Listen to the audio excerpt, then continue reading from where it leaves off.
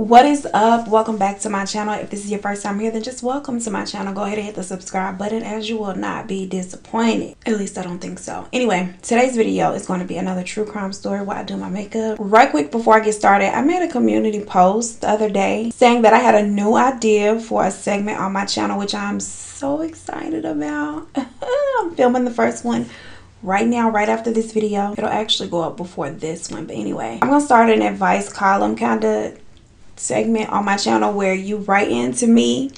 I'm going to list the email address below. If you have anything that you want my advice on, my perspective on, my opinion on, then just write me an email. Tell me the tea, girl. I will keep you anonymous if you want me to. As stated in the post, I really enjoy, communicating with y'all, talking with y'all, engaging with y'all. Y'all my girls or whatever. We friends. And you guys really seem to enjoy my commentary. So I feel like this will be a great fit for my channel, and I'm excited about it, like I said. So please send your email submissions and I will let you know my thoughts in a video. Without further ado, let's just get into it. Y'all, I have already been drinking while I was going over the notes for this video, and child, y'all, the geese are out.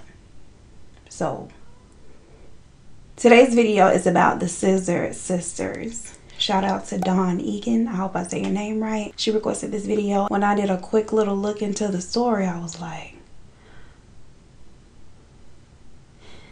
child, my head hurts. That could be a hangover coming in, I don't know, but whatever. So John and Kathleen Mulhall, they were a cute little couple living in South Dublin over in Ireland. Now together they had a bunch of kids. They had 3 boys, 3 girls. And John was reportedly very abusive to Kathleen, so much so that their marriage it went to hell fast. And in 2002, Kathleen left John and she began dating a man by the name of Farah Noor. Kathleen actually moved Farah into the family home. And then John, of course, he wasn't with that, as anybody, wouldn't be. He took some of the children and he left. Now apparently Farah wasn't much better for Kathleen than John was, because he reportedly, allegedly, subjected her to regular beatings. Now a little backstory on Farah. Farah migrated to Ireland in December of 1996. When he came to Ireland, he claimed to be a Somali whose family was killed during the Somali Civil War. But it was later revealed that his family weren't killed at all. As a matter of fact, they were very much alive and well. He had a whole wife and 3 children that he had left behind in Kenya. He wasn't even a Somali. I thought it was Somalian. I don't know, but he wasn't from Somali. He was actually Kenyan. And like I said, he left a whole little family behind in Kenya that he had promised that he would come back for. These men they just be doing the most. He also had a history of being particularly violent towards women. That, ladies and gentlemen, is how you scrape the bottom of the pudding cup, aka your foundation, when it's almost gone and you just don't want to let go. Yeah, so like I was saying, Farah was very violent toward women. In 1997, just 1 year after he touched down in Ireland, he actually sexually assaulted a mentally disabled 16-year-old Chinese girl who later gave birth to a son. That was his, of course. 2 other women actually had children by him as well. One of them was another 16-year-old that he had dated, and both women claimed that the children that they had from him were a result of sexual assault. All these women out here giving away the goods, and some people just like to take them. I just will never understand. I guess if you're a sadist, so you like the challenge. Farah was actually convicted on 3 occasions for sexual assault, but he never served any jail time. I have got to film today. I have to be filming right now and pretty much for the rest of the day, so I can keep you guys content coming. So if you hear the geese in the background and if you got on headphones, I'm so sorry about it. I'm gonna try to film around them, but y'all might catch a quack or 2. If you do, I'm so sorry. Now on top of those convictions, he also had some for regular assault, just being violent and abusive. It got to the point where the Department of Justice, they decided to just deport him. They were like, you know what? He came over here cutting up. Let's just send him home. Let's just get him out of here. Yeah, get him the hell out of here, will you please? Get him out of here. Throw him out. But in a strange turn of events, he actually appealed the deportation request and was granted Irish citizenship in March of '99 on the grounds that he had become a parent of an Irish born child. It's like, y'all not gonna take into consideration how he became that parent of an Irish born child. Like, fast forward to 2002, he begins dating our girl Kathleen Mulhall, who is 51 at the time. He is in his late 30s, which will make him a little less than 10 years older than her daughter Linda, and about 18 years older than her daughter Charlotte, and a bunch of years younger than 51-year-old ass Kathleen. Which I found kind of odd, because he obviously had that R. Kelly spirit on him, because he had, you know, the Chinese girl was 16 and his girlfriend prior to Kathleen was 16, and it's like, sir, what are you doing here? Now, by this time, Kathleen's daughter Linda was very troubled. She had dropped out of high school and went on to have 4 children. And so her not having a high school degree kind of made it a little difficult for her to, you know, obtain employment. So at this time, she is unemployed. She's a mother of 4. She's addicted to heroin, and she also has a history of alcohol abuse. The father of her children, he was reportedly abusive, and so she ended a relationship with him. But just like Kathleen, she kind of left one abusive relationship for another. The guy that she dated after she left the father of her children, Wayne, he was an asshole. He abused her and her children. In one instance, he beat the children with a metal pipe so bad that social services got involved and took her children away like they should have. There was an investigation, and Wayne actually served 6 years in prison for the incident. Now, Wayne had a terribly abusive past himself. According to his sister, he was always abusive. He was always very violent, even into their childhood. Wayne's sister said that he would abuse members of their family all the time, including their parents, and had broken her jaw on one occasion. Why are you so angry, Wayne? In May 1996, Wayne actually received an 8-year prison sentence after he murdered a retired auctioneer while he was visiting his wife's gravesite, and he only got 8 years for that. And then, y'all, when he got done with his 8-year sentence, homeboy ended up back in jail, because in 2012 he was jailed for life after he had stabbed to death a 29-year-old and left her in a field. And now Charlotte Mulhall, like her sister, she had a very troubled, I want to say past, but it was a present too. Charlotte also had a history and a present of alcohol and drug abuse. She was also into makeup. Today's look is gonna be a recreation of one of her looks.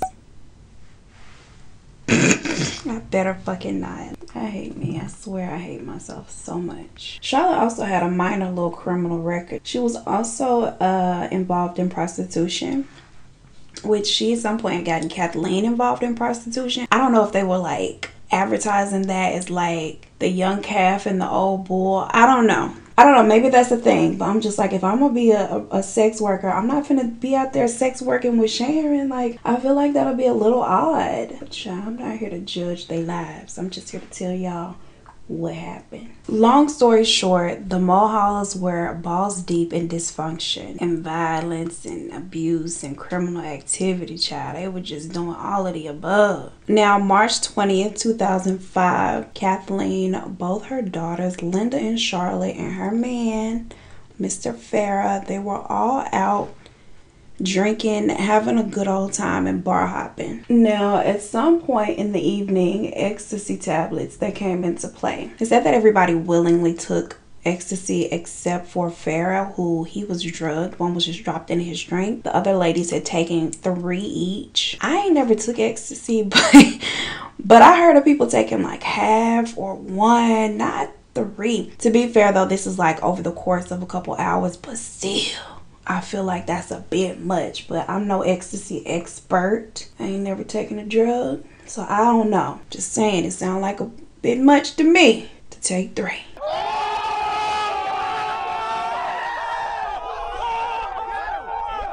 Now, once they started taking like the ecstasy and stuff, they really feeling like they really effed up out here in these streets, literally. And so they decide, let's take the party back to Kathleen's apartment. And from there, their drunken day out turns into something from a horror film. Like,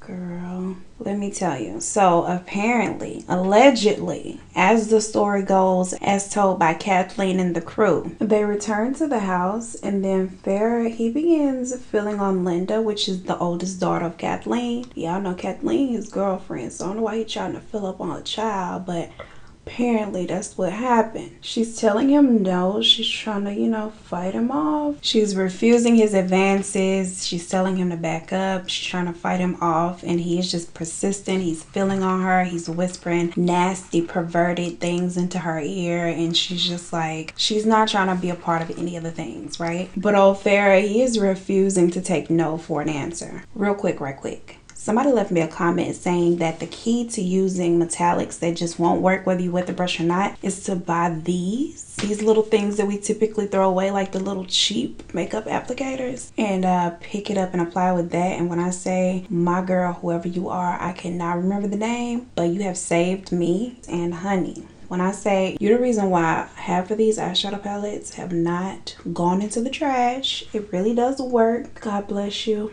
Your edges, whatever you want out of life, be it a fat ass or financial stability. Now back to the story. Kathleen, his girlfriend, she's pissed, of course, because he's feeling all up on her child. I mean, I'm sure it's bad enough that it's another woman he's feeling all up on in her presence, like the disrespect. But it's her child too, so she gets mad and she starts to yell. Shut the fuck up. Sit the fuck down. Just sit your ass down. Now, Farrah allegedly is not responsive to Kathleen's reaction either. He continues to try to, push up on Linda, and then he still doesn't stop. Now, according to Kathleen, at this point, she snaps and says, please just kill him for me. Now, her two daughters, Linda and Charlotte, without question and in unison, they began to both attack Farrah. Charlotte repeatedly began slashing him with a knife, and Linda, she begins repeatedly striking him in the head with a hammer. Kathleen watches as her daughters carry out the act, but she at no point physically participates in the act at all. Within a matter of minutes, Farrah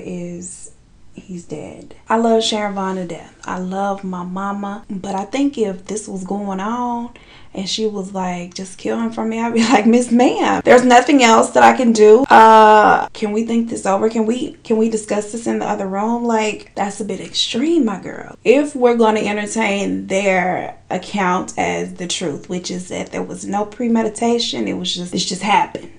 It's like, Miss Ma'am, like, I'll jump on his back and bite his fucking ear off. I don't think that's too much to ask. But I can't just kill him right now, ma'am. But I love you. So like I said, it was alleged to be a very sudden and improvised, impromptu attack. No premeditation, no nothing. But oddly, I was about to say, but Otter is a fucking animal.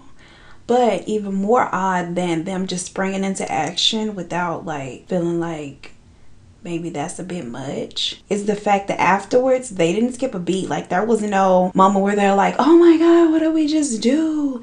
They kept going with it. Like, they sprung into action and just immediately went into the disposal of the body. Like, the sisters together acted with a very eerie and weird, strange kind of automatic action. Like, now immediately after this incident, they take him into the bathroom and immediately start to dismember his body, like cut him up into tiny pieces. Now, if you got a faint stomach or if you can't hear the details of something being chopped up, then my girl, this is where you click off or fast forward about 30 seconds. First, they cut off his PP as a form of punishment for his sexual aggression. They cut the rest of him up into pieces as small as they can get him. Chopping him down took hours to do. They were at this for hours, and then they put him into these little plastic bags, and they made several trips back and forth to the Royal Canal to dispose of him. Like, y'all just, honey, have y'all done this before? Like, this can't be the first one.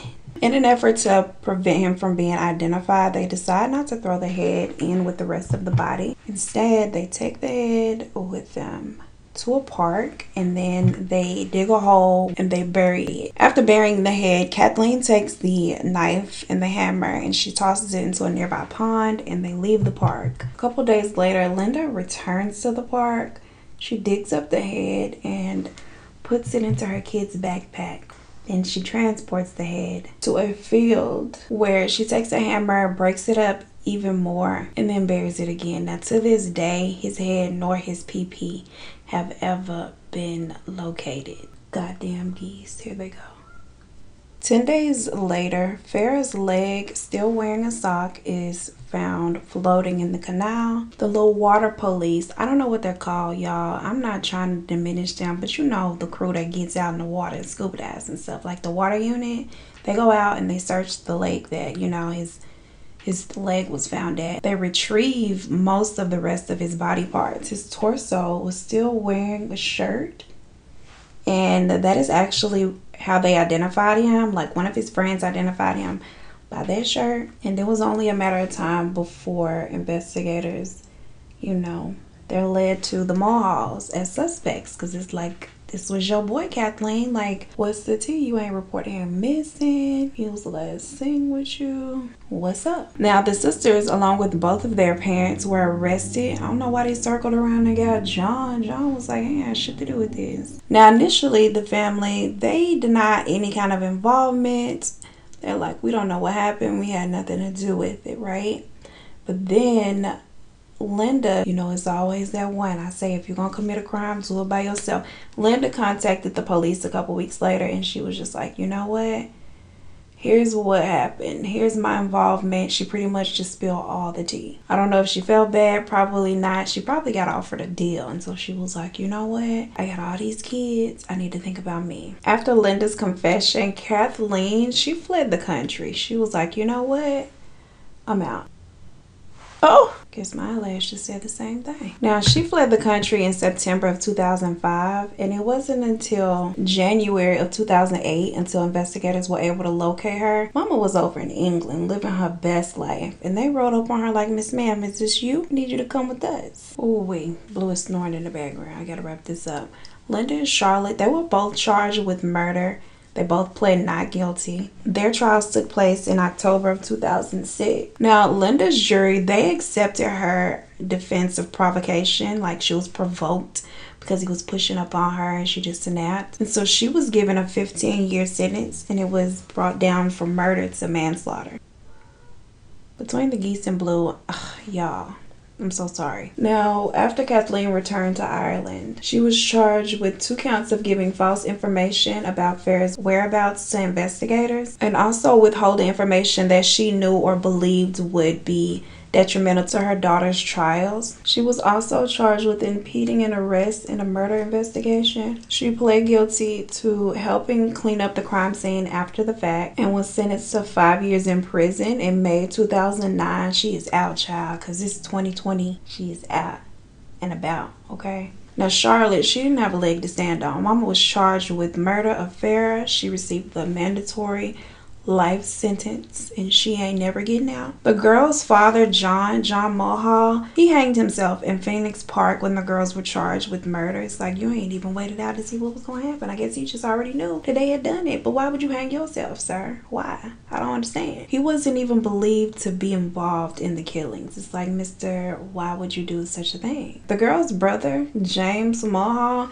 he took in Linda's 4 kids after she went off to jail. Now, Brother James, he had 6 children of his own, so altogether, now he got 10 kids. He ended up in jail himself after he pled guilty to robbing 2 sex workers because he said he needed the money to feed all the children. Like, mister, why don't you get a job? Now, Sister Linda, she was released in 2018 after serving 12 years of her 15-year sentence. Look at her standing outside the jailhouse looking like she waiting on an Uber or for Kathleen to come pick her up in the same little outfit, child, that she had to surrender in. A mess.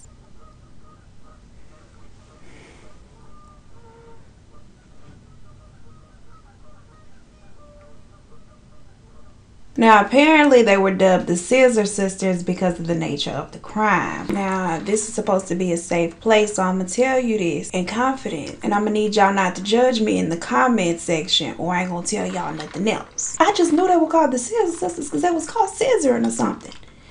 A little part of me was like, girl, that's why they called y'all the Scissor Sisters, as if I was a little disappointed. I don't know. Anyway, that is the end of this video. Thank you so much for watching. Don't forget to like, comment, share, subscribe, hit the notification bell, follow me on my social media. All of it is listed below. As always, thank you so much for watching, and I will see you in the next one. Peace.